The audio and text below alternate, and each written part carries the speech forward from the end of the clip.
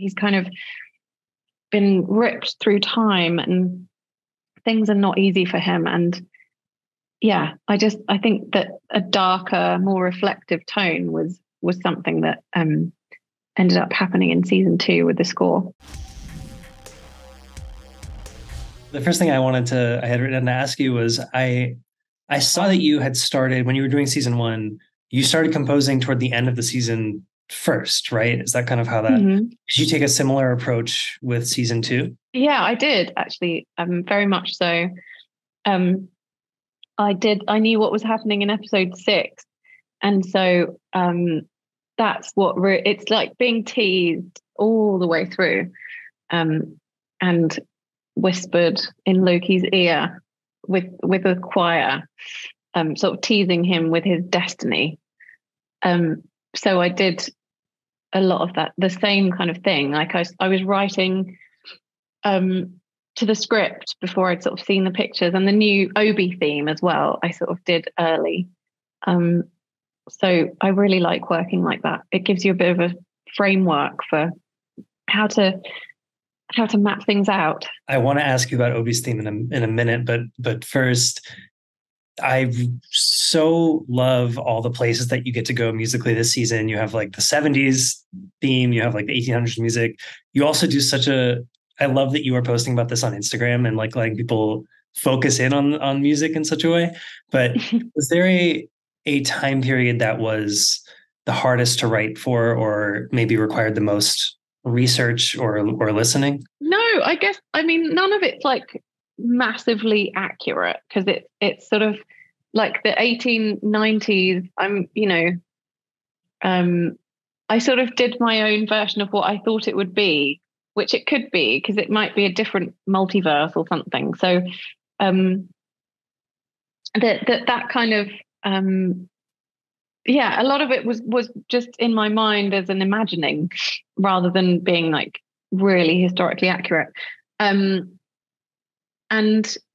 I think with the Norwegian folk instruments, I heard them play, Olav and Eric.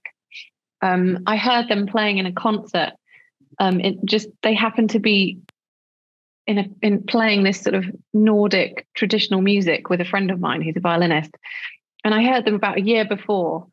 And so it just popped into my mind like, oh, maybe it'd be really fun to use those instruments that I saw in that concert, because I just remembered how beautiful they were. And so a lot of it was sort of random luck and coincidence as well. And it seemed to just really work for Loki's calling of Loki's heritage and his past and his sort of mother. And then also it seemed to work for Sylvie as well, like her sort of having a more traditional Norwegian instrument as the basis of her theme. And then Mobius, I just read the script. I hadn't seen Owen Wilson's performance of it yet. But to me, I was like, oh, I just imagine this really lolloping sort of agent who loves jet skis. And I imagine that he might listen to Bon Jovi. So then that's why I sort of did that guitar for Mobius. But I don't use that Mobius theme that much in season 2. I love this is a similar thing, but I love your instrument choices. I mean, I'm obsessed with theremins myself, and I know you have like nickel harpa and stuff in the season. When you're writing for these things, how much are you researching like correct articulations and stuff, or would you rather just work with a player and kind of talk through the capabilities of the instrument and all that stuff with them? Yeah, so like what I would do with Eric and Olav would be just send them, sometimes I'll just send them a piano line, and then I'll say, can you do something that's like really similar to this? And then if you could do something that's got a bit of a sort of improvisatory feel to it, and then they'll send me that back, and then I'll build the piece around this line that they've sent me. So sometimes I'm inspired by what they've done before I start working around it. And Charlie, the theremin player, I'd send him things on a sort of crappy synth theremin. And And the theremin is just, it's got such a huge range, and the low end of it sounds incredible. You can sort of layer it up with low synths and it just kind of sounds like a sub bass texture sometimes. And Charlie had brought a couple of new instruments. I need to like double check with him what they were. But so he brought a couple of new instruments from season 1 to season 2, and they sounded amazing. So he'll record the lines on a few different instruments and then send me options. And he'd got this gong speaker, which he'd play through. So I didn't even know he could do sort of weird effects. But he there's some stuff in the score that is actually theremin effects that you wouldn't even recognize as being a theremin. I really love Ovi's theme. Listening to it, I really especially love just all the different layers. I was curious, like, can you kind of walk through some of the main components of that? Is it all just very interesting, like synth patches and stuff, or is there other stuff in there as well? Yeah, there's synth patches.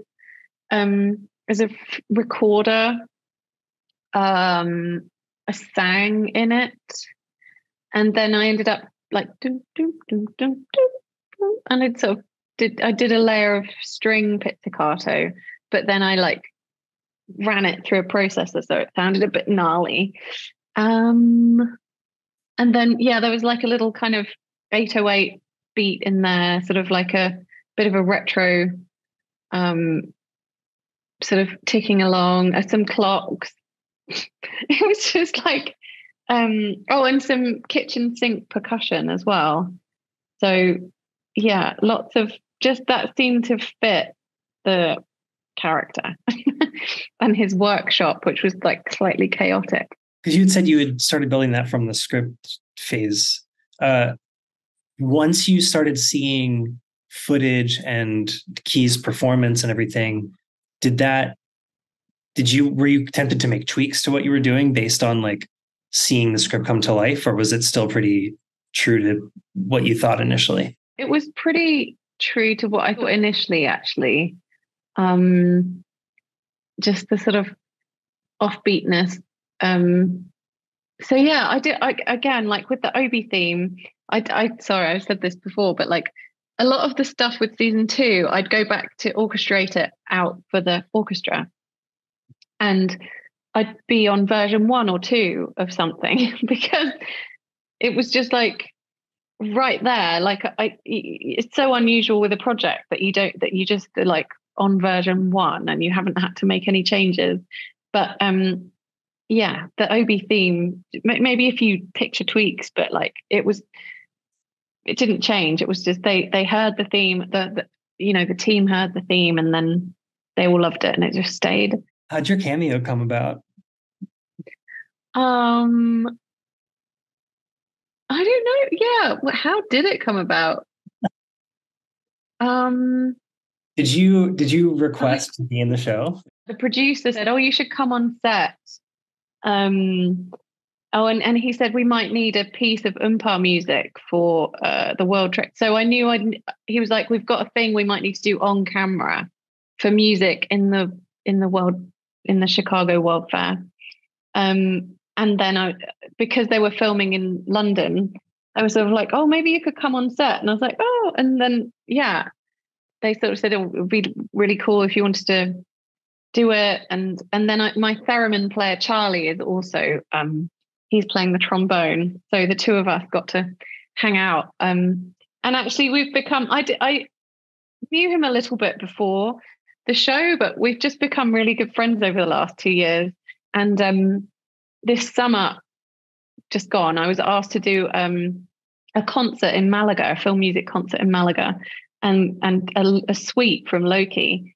And they asked Charlie to come as well. So we did like a road trip to Spain with his theremin. Ons actually played the ons. So yeah, we've had a road trip to Spain and a cameo in Loki together now. So much of this score is all of kind of the really fun stuff that gets to happen. But there's also, Loki is kind of a different person this season, or at least feels like that than he was in the last one. It seems like he's gone through a lot of growth and stuff. Were there ways specifically that you wanted to kind of touch on that musically or score him differently this time around? I didn't really do any sort of straight up jolly, but like not jolly, but like sort of more light-hearted versions of the Loki theme. It tends to sort of have a darker edge to it. And like the music on the MOEs at the end on episode 4 is like a very difficult atonal sort of serial use of the Loki theme, which sort of reflects his pain at what he's going through. He's kind of been ripped through time and things are not easy for him. And yeah, I think that a darker, more reflective tone was something that ended up happening in season 2 with the score. Do you have a favorite theme or moment from the season that you're able to score, and has it aired yet? If so. No. Episode 6. The end of episode 6, like the last reel. Just all of it. Like it felt like the end of a journey and just really meaningful to me. And yeah, that was the real highlight for me of the show.